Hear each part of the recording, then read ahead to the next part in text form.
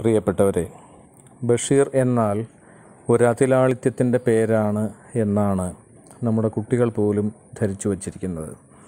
ചങ്ങമ്പുഴ എന്നാൽ അതിമാർദ്ദവത്തിൻ്റെയോ അതിമാധുര്യത്തിൻ്റെയോ പേരാണ് എന്ന പോലെ മഴക്കാലത്തോടൊപ്പം മലയാളിയുടെ ഓർമ്മകളിൽ കൂടുതൽ സജീവത കൈവരിക്കുന്ന എഴുത്തുകാരാണ് ചങ്ങമ്പുഴയും ബഷീറും. ചങ്ങമ്പുഴയുടെ മരണത്തെ മുൻനിർത്തി സുൽത്താനും കവിയും എന്ന കവിത എഴുതിയത് വൈലോപ്പിള്ളിയാണ്. ഏറ്റവും വിലപിടിച്ചവ മാത്രം കവർന്നെടുക്കുന്ന ഒരു സുൽത്താനായി ആ കവിതയിൽ മഴക്കാലം ഭാവന ചെയ്യപ്പെട്ടു. ഒരു മഴക്കാലത്ത് 1948 ജൂൺ 17 ചങ്ങമ്പുഴ അന്തരിച്ചത്. മലയാളിയുടെ മറ്റൊരു സുൽത്താനായ വൈക്കം മുഹമ്മദ് ബഷീറും ആ സുൽത്താനോടൊപ്പം യാത്രയായത് പതിറ്റാണ്ടുകൾക്കിപ്പുറമുള്ള ഒരു ജൂലൈ 5 മഴയെന്നോണമായിരുന്നു ഈ രണ്ടെഴുത്തുകാരും മലയാളിയെ ബാധിച്ചത്. പണ്ഡിത പാമര ഭേദമില്ലാതെ മുഴുവൻ മലയാളികളും ആ മഴ നനഞ്ഞു. ബഷീറും ചങ്ങമ്പുഴയും തമ്മിൽ ചില അതിസൂക്ഷ്മ ബന്ധങ്ങളുണ്ട്. രമണൻ മധുരനാരങ്ങ പോലെ വിറ്റഴിഞ്ഞു എന്ന് മുണ്ടശ്ശേരി മാഷ് എഴുതി. രമണൻ്റെ ചങ്ങമ്പുഴ കവിതയുടെയും വമ്പിച്ച ജനപ്രീതിയുടെ ഉപമയായിരുന്നു ആ മധുരനാരങ്ങ. അത്രമേൽ സാർവത്രികം, അത്രമേൽ ജനപ്രിയം എന്നെല്ലാം അതിനർത്ഥം കൽപ്പിക്കാം. ഒരു മധുരനാരങ്ങയുടെ കഥ ബഷീറും എഴുതിയിട്ടുണ്ട്, പൂവൻപഴം എന്ന പേരിൽ. പൂവൻപഴം തിന്നാൻ ആശപ്പെട്ട ജമീല ബീവിക്ക് മധുരനാരങ്ങയാണ് കൊണ്ടുവന്ന് കൊടുത്തത്. ഒരിക്കൽ അവളുടെ കാമുകനും പിന്നീട് ഭർത്താവുമായി തീർന്ന അബ്ദുൽ ഖാദർ സാഹിബ് മധുരനാരങ്ങ തീറ്റിച്ചിട്ട് അത് പൂവൻപഴം പോലെ സ്വാദിഷ്ടമാണ് എന്ന് പറയാൻ ആവശ്യപ്പെട്ടു അവളോട് അയാൾ. ഈ മധുരനാരങ്ങയും ഒരു ഉപമയോ രൂപകമോ ആണെന്ന് കണ്ടെത്തിയത് നിരൂപകനായ ആർ വിശ്വനാഥനാണ്. ആഢ്യസാഹിത്യം പൂവൻപഴമാണെങ്കിൽ സാർവത്രിക പ്രചാരമുള്ള സകലർക്കും അഭിഗമ്യമായ സാഹിത്യം മധുരനാരങ്ങ പോലെയാണ്. ആ ഉരുളൻ പഴം വളരെ പെട്ടെന്ന് എല്ലായിടങ്ങളിലേക്കും എല്ലാവരിലേക്കും ചെന്നെത്തും. ഗുണമേന്മയിലോ സ്വാദിഷ്ടതയിലോ യാതൊരു കുറവുമില്ലാതാനും. വാസ്തവത്തിൽ ബഷീർ ജമീല ബീവിയെ എന്ന പോലെ മലയാളിയെ ആ മധുരനാരങ്ങയാണ് തീറ്റിച്ചത്. വരേണ്യ സാഹിത്യം മാത്രം തിന്നു ശീലിച്ച മലയാളി അതോടെ ആ പൂവൻപഴം വേണ്ടെന്നു വച്ച് മധുരനാരങ്ങയുടെ ആരാധകരും ആസ്വാദകരുമായി മാറി. എളുപ്പം ദഹിക്കുന്നതും ദഹനശക്തി വർദ്ധിപ്പിക്കുന്നതുമാണ് മധുരനാരങ്ങ എന്നും നിരീക്ഷിക്കുന്നുണ്ട് ആർ വിശ്വനാഥൻ. ബഷീറിൻ്റെ സാഹിത്യത്തെപ്പറ്റി പറയുന്ന അവസരത്തിൽ തീറ്റയുടെയും വിശപ്പിൻ്റെയും സന്ദർഭങ്ങൾക്ക് യാതൊരു പഞ്ഞവുമില്ല ബഷീറിൻ്റെ എഴുത്തിൽ. വളരെ പെട്ടെന്ന് ഓർമ്മ വരുന്നത് പാത്തുമ്മയുടെ ആട് ആണ്. സഞ്ചരിക്കുന്ന ജീവനുള്ള വിശപ്പ് പോലെയാണ് ആ ആട്. ആ കുടുംബത്തിൻ്റെ മുഴുവൻ വിശപ്പും പ്രാരബ്ധവും കുടിയിരിക്കുന്നത് ആ ആടിലാണെന്നും പറയാം. ആടിൻ്റെ പുസ്തകത്തീറ്റയെപ്പറ്റിയും ബഷീർ എഴുതുന്നുണ്ട്. ബഷീറിൻ്റെ പുസ്തകങ്ങളാണ് ആട് തിന്നുന്നത്. വെറുമൊരു പാമരജീവിയായി കരുതപ്പെടുന്ന ആടിനു പോലും തിന്നാവുന്നതും തിന്നാൽ ദഹിക്കുന്നതുമാണ് തൻ്റെ സാഹിത്യമെന്നു കൂടി സൂചിപ്പിക്കാനാണോ ബഷീർ ഇങ്ങനെയൊക്കെ എഴുതിയത്? ആണെന്ന് വേണം കരുതാൻ. ബഷീറിയൻ ലാളിത്യത്തിൻ്റെ ഒരു സ്വഭാവമാണത്. ഒന്നും അതായി തന്നെ നിലനിൽക്കുന്നില്ല ബഷീറിൻ്റെ എഴുത്തിൽ. ഭാഷയുടെ രൂപക സാധ്യതയെക്കുറിച്ച് നന്നേ ബോധവാനാണ് ഈ എഴുത്തുകാരൻ. ബഷീറിൻ്റെ ആട് പുസ്തകം തിന്നുന്നു. പുസ്തകം തിന്നുന്ന ആട് വായനക്കാരനാണ്. ഏറെ തിന്നുന്ന, എത്ര തിന്നാലും വീണ്ടും വിശക്കുന്ന വായനക്കാരൻ. ആടിൻ്റെ പുസ്തകത്തീറ്റയെ വായനയുടെ രൂപകമാക്കുന്നിടത്തോളം എഴുത്തിൻ്റെ ജനകീയതയിലും സുതാര്യതയിലും വിശ്വസിച്ചു ബഷീർ. പാത്തുമ്മയുടെ ആടിലെ മറ്റൊരു സന്ദർഭം, ആടിന് കടിക്കാൻ പറ്റാത്ത വിധം ചാമ്പമരത്തിൻ്റെ കായ് നിറഞ്ഞ ചില്ലകൾ ആരാണ് ഉയർത്തിക്കെട്ടിയതെന്ന് ക്ഷോഭത്തോടെ ചോദിക്കുന്ന ബഷീറാണ്. ഈ ചോദ്യത്തെക്കാളേറെ ചോദിക്കപ്പെട്ട സന്ദർഭത്തെക്കാളുമേറെ മുഴങ്ങുന്നുണ്ട്. സാധാരണ ജനങ്ങളിൽ നിന്ന് ഉയർത്തിക്കെട്ടിയ ചില്ലകളിലാവരുത് സാഹിത്യം എന്ന് കരുതി ബഷീർ. തേന്മാവ് എന്ന ബഷീർ കഥയിലാണ് ഭക്ഷണം എന്ന രൂപകം വീണ്ടും കടന്നു വരുന്നത്. ചരാചരപ്രേമം എന്ന സരളമാധുര്യത്താൽ കൂടുതൽ സ്വാദിഷ്ടമായി തീർന്ന ഒരു മാമ്പഴത്തെക്കുറിച്ചാണ് കഥയിൽ ബഷീർ എഴുതുന്നത്. മുഴുവൻ ബഷീർ സാഹിത്യത്തെയും പ്രതിനിധീകരിക്കുന്നുണ്ട് ആ തേന്മാവ്. നന്മയും കരുതലും കരുണയും മനുഷ്യജീവിതത്തെ മധുരീകരിക്കുന്നു എന്ന ദർശനമാണത്. ആസന്നമരണനായ യൂസുഫ് സിദ്ദീഖ് എന്ന സൂഫി വൃദ്ധൻ അവസാനത്തെ കുടിനീരിൽ നിന്നൊരിറക്ക് കുടിച്ചതിന് ശേഷം ബാക്കി വഴിയോരത്ത് വാടി നിന്ന ഒരു മാവിൻ തൈക്ക് കൂടി പകരുന്നു. അപ്പോൾ അവിടെ വച്ചു മാത്രം കണ്ടുമുട്ടിയ അസ്മായും റഷീദും പിന്നീട് വിവാഹിതരാകുന്നു. അവരുടെ വീട്ടിൽ ആ മാവിൻ തൈ വളർന്ന് ഒരു തേന്മാവായി മാറുന്നു. അവരുടെ ആദ്യ സന്താനത്തിന് അവർ യൂസുഫ് സിദ്ദീഖ് എന്ന് പേരിടുക കൂടി ചെയ്യുന്നു.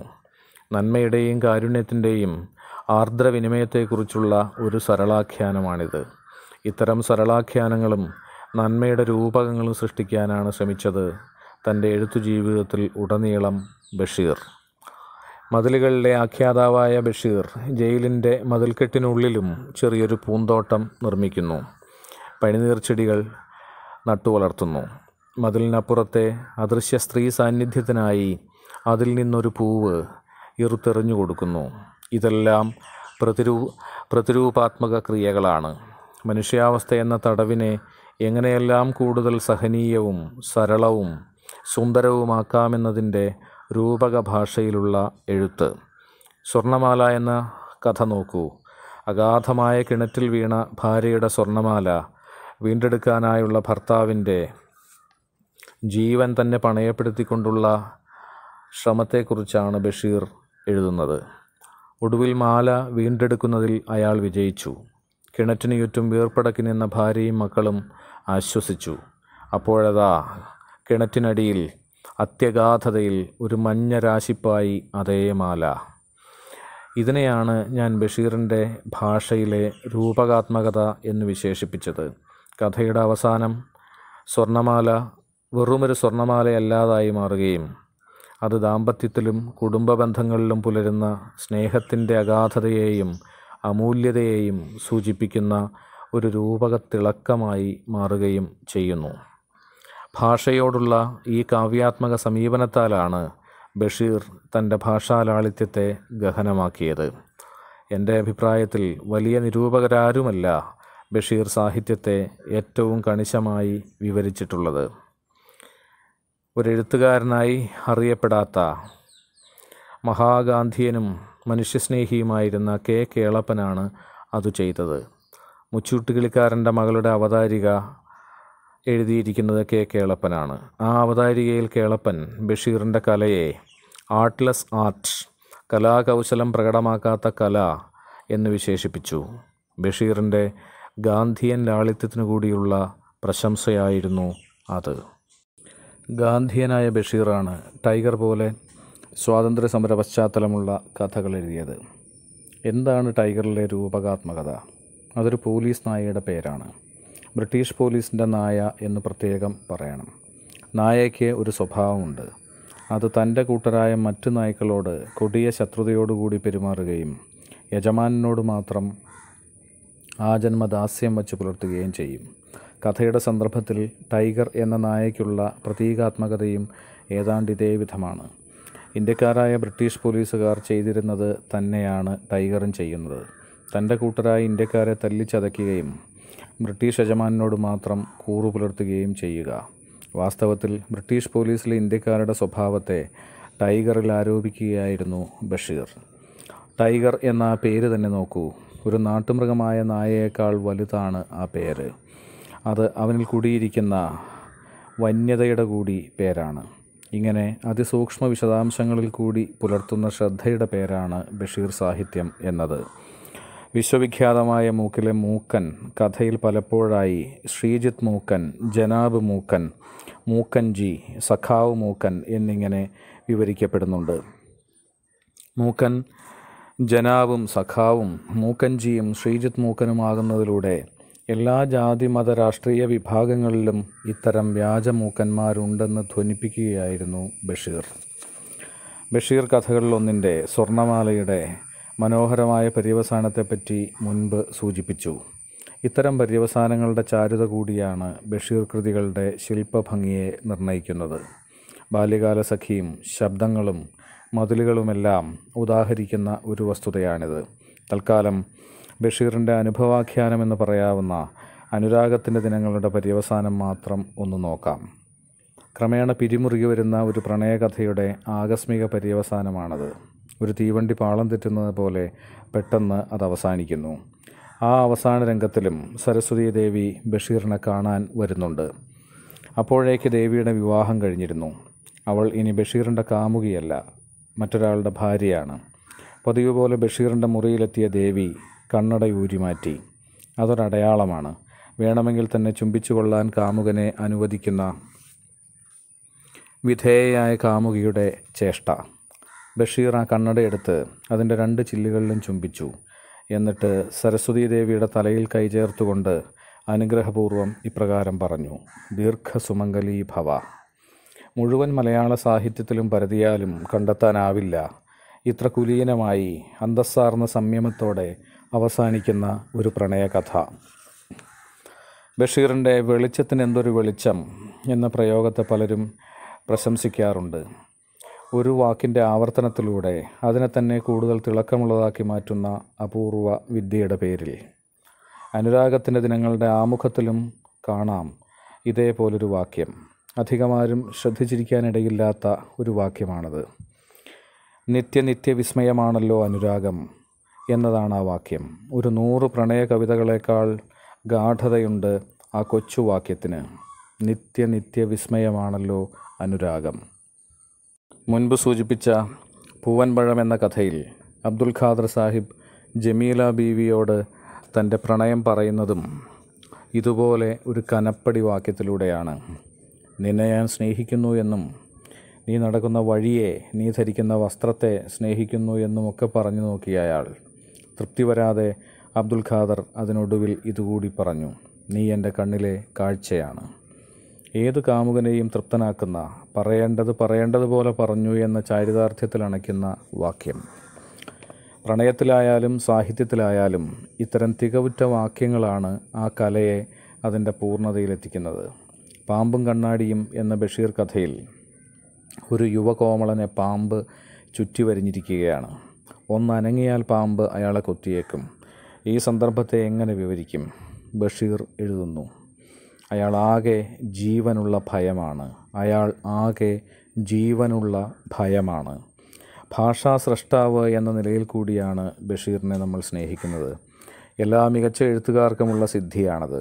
തൻ്റെ ഭാഷയെ കുറേ കൂടി സുന്ദരവും സൂക്ഷ്മവും ആവിഷ്കാരക്ഷമവുമാക്കുക എന്നത്. ബഷീർ അത് തികച്ചും നിറവേറ്റി. അതിനുവേണ്ടി ഭാഷയ്ക്കും അർത്ഥത്തിനു മുൻപുള്ള ശബ്ദങ്ങളെ കൂടി അദ്ദേഹം ഉപാധിയാക്കി. മതിലിനപ്പുറത്ത് നിന്ന് ഒരു ചുള്ളിക്കമ്പ് വലിച്ചെറിഞ്ഞിട്ടാണല്ലോ ഞാൻ ഇവിടെയുണ്ട് എന്ന് നാരായണി ബഷീറിനോട് പറഞ്ഞത്. ഭാഷയിലെ ചുള്ളിക്കമ്പുകളായ ശബ്ദങ്ങളെ ബഷീർ അതുപോലെയാണ് വിനിമയ സാധ്യത ദുഷ്കരമാക്കുന്ന ആ മതിലിനു മീതെ വലിച്ചെറിഞ്ഞത്. അതോടെ ഹൊന്ത്രാപ്പി ബുസാട്ടോ എന്നാൽ വിചിത്ര സ്വഭാവിയായ ഒരു പെണ്ണിൻ്റെ പേരാണെന്ന് വന്നു. ആകാശമിഠായി എന്നാൽ ഒരു മതേതര സ്നേഹത്തിൻ്റെ പേരാണ് എന്നും. ഭാഷയിലെ ശ്ലീലാശ്ലീല വിഭജനത്തെയും ഏതാണ്ട് ഇതേ വിധം ബഷീർ മറികടന്നു. ഭഗവത്ഗീതയും കുറേ മുലകളും എന്ന പേര് ആദ്യ നോട്ടത്തിൽ എത്ര പ്രകോപനപരമാണ്. കഥ വായിച്ചു കഴിയുന്നതോടെ മുല ലൈംഗിക പ്രസക്തിയുള്ള ഒരു സ്ത്രൈണാവയവമാണെന്ന് തന്നെ വായനക്കാർ മറന്നുപോകുന്നു. മുല എന്നാൽ മാതൃത്വമാണെന്നും ആത്മീയതയുടെ സ്തന്യം പകർന്നു നൽകുന്ന എന്തിനും ആ പേര് പറയാമെന്നുമുള്ള പൊരുളിലണയുന്നു വായനക്കാർ. നീർമാതളം കാണാൻ വേണ്ടി പുന്നയൂർ കുളത്തും മാങ്കോസ്റ്റിൻ മരം അന്വേഷിച്ച് ബേപ്പൂരും ചെല്ലുന്ന വായനക്കാരുണ്ട്. അവർ അതാതിടങ്ങളിൽ അത് കണ്ടെന്നും കണ്ടില്ലെന്നും വരാം. അതിനേക്കാൾ എത്രയോ സാർത്ഥകമാണ് എഴുത്തിലൂടെ ബഷീറിനെ തിരഞ്ഞു ചെല്ലുന്ന പ്രവൃത്തി. ജീവിച്ചിരുന്നപ്പോൾ ബഷീറിനെ കണ്ടിട്ടേയില്ലാത്ത ഒരു തലമുറയാണിപ്പോൾ ബഷീറിനെ വായിക്കുന്നത്. അവർക്ക് ശരിയാവണ്ണം ബഷീറിനെ പരിചയപ്പെടുത്തി കൊടുക്കേണ്ടത് തൊട്ടു മുൻ തലമുറയുടെ സാംസ്കാരിക ബാധ്യതയാണ്. ബഷീർ സാഹിത്യത്തെ അതിൻ്റെ ആഴത്തിലും സമഗ്രതയിലും പരിചയപ്പെടാൻ അവസരമൊരുക്കുക എന്നതാണ് അതിനുള്ള വഴി. ആ വഴി നമ്മൾ മറന്നു പോകരുത്. ബഷീർ ദിനാചരണങ്ങൾ വെറും ഉപരിപ്ലവതയുടെ ആഘോഷങ്ങൾ മാത്രമായി മാറരുത്. അതിനാൽ രോമമതങ്ങളും ഭൂമിയുടെ അവകാശികളും ശബ്ദങ്ങളും പ്രേമലേഖനവും എഴുതിയ ബഷീറിനെ നമുക്ക് വീണ്ടും വീണ്ടും വായിക്കാം. നിങ്ങൾക്ക് പൊക്കിളുണ്ടോ എന്ന ഈടുറ്റ ചോദ്യം ഒരിക്കലും മറക്കാതിരിക്കാം. നന്ദി, നമസ്കാരം.